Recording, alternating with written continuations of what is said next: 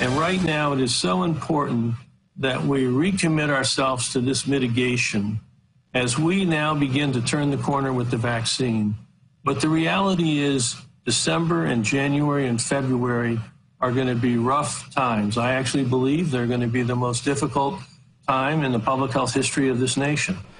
A sobering warning tonight from CDC Director Dr. Robert Redfield. He says now is the time that we all have to recommit to mitigation efforts. Redfield adds that the rising infections will put increased stress on our healthcare system. CBS 4's Ty Russell joins us now with more on the concern about hospitalizations here in South Florida. Ty.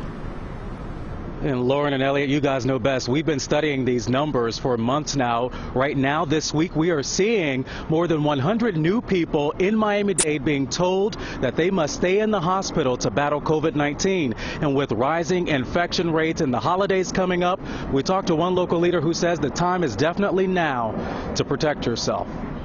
The rate of coronavirus infections in South Florida continues to increase.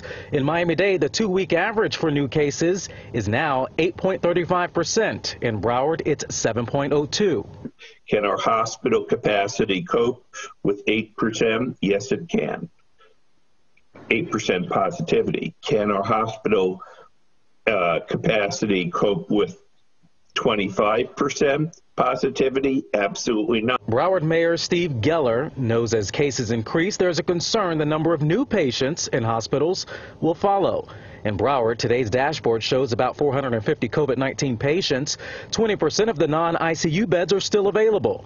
In Miami-Dade, the latest data from Tuesday showed about 30% of beds still available and about 800 people are in the hospital.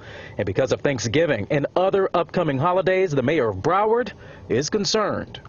I'm afraid that between the Thanksgiving holidays and the other Christmas parties and Christmas and New Year's, that by January 10th, our number will be back into double digits. The Broward mayor admits infection and hospital rates are down from the June high, but he wants to protect business, frontline workers, and families, especially since it's likely a vaccine is on the way. So he's asking you to do your part. Even if they don't care about wearing a mask to protect themselves, be patriotic, do the right thing, protect your family, protect your parents and grandparents.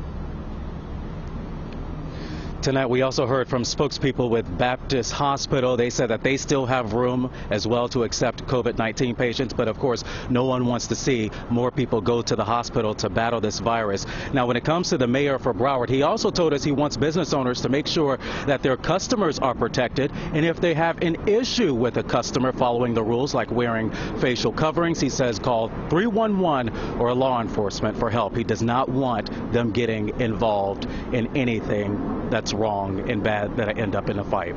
But for now, we are live in downtown Miami. I'm Ty Russell, CBS 4 News.